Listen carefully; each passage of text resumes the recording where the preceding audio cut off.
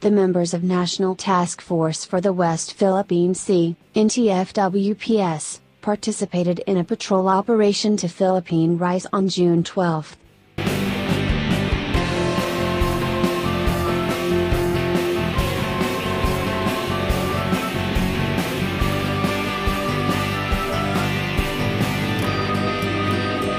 Members of the National Task Force for the West Philippine Sea joined in the Solidarity Maritime Patrol operation on board a C-295 flying over the Philippine Rise and escorted by two FA-50 jet planes of the Philippine Air Force, the Presidential Communications Office said.